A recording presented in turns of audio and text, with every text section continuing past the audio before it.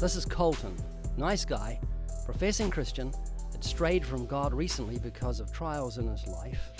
While we were talking, a number of warning signs came up where I was deeply concerned for his salvation. Interviews like this are always awkward, but they turn out good in the end, and I ended up praying with him after we turned the camera off. You have a bucket list? A bucket list, yes I do. What do you want to do before you die? I want to travel, go see the world. Skydiving? Yeah, I'd be down for that, definitely. What do you think the last thoughts of somebody, like the last 20 seconds of someone whose parachute has got twisted as they plummet towards the ground at 120 miles an hour, what do you think they think about? Probably death. They think, now, what did I do this for? What am I giving up? I'm giving up my life, beauty, color, birds in the morning, food, love, laughter, friends and family. For what? An adrenaline rush? What are you going to do after you die? Where are you going? I believe that there's the afterlife, possibly. Well, I definitely believe in God and believe that there's heaven. So, are you going to heaven? Are you a good person? Yeah. How many lies have you told in your life? Many. Have you ever stolen something? Yeah. Ever used God's name in vain? Yes.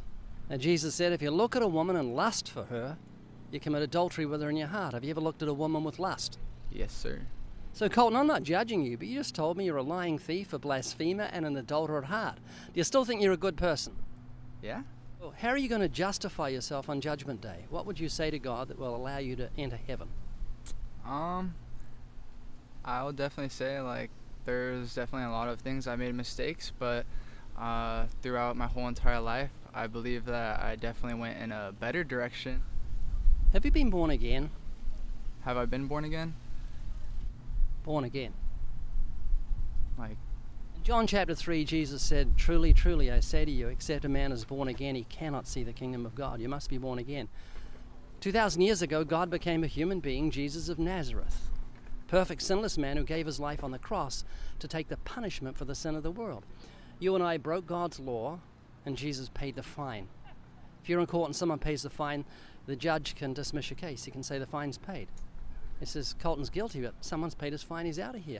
Well, God can dismiss your case, forgive your sins, commute your death sentence, all because of that death and resurrection of the Savior. And then he rose from the dead and defeated death. And now if you'll repent and trust in him, not trust yourself, not trust your goodness, but trust in him, God will remit your sins and grant you everlasting life. You'll be born again with a new heart, new desires.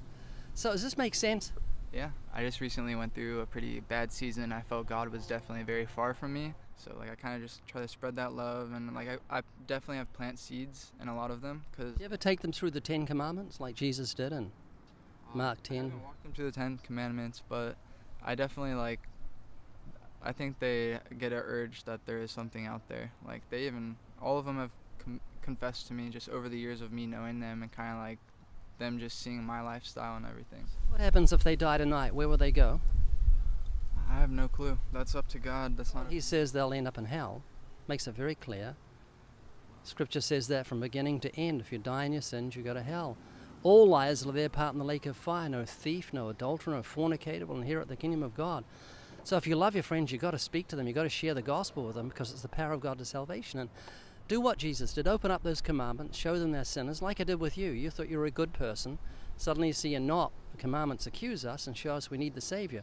You do that with your friends, and they'll say, man, I'm in big trouble. I need God's forgiveness. Because remember, Jesus said, lift up your eyes, look on the fields. They're white to harvest. People are ready. It's just that laborers are few.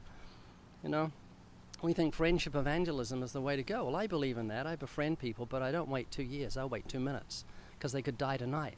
So there's a sense of urgency if we love people. They say they're a believer, and then you start talking about God, and it's just they kind of don't want to be in that conversation. It's kind of try to change the topic, but you know why that is?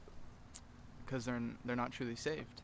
Yeah, and the Bible says men love darkness rather than light because their deeds are evil. It's like a police officer going up and talking to a criminal. But if we love them, we'll have a tone of love, and we say, look, I care about you, I love you, please give me 5 minutes. You don't have to, And if you do that, you'll show your friends you really love them. And the Bible tells us they'll come back to you and thank you if you tell them the truth. The Bible says we've got to speak the truth in love.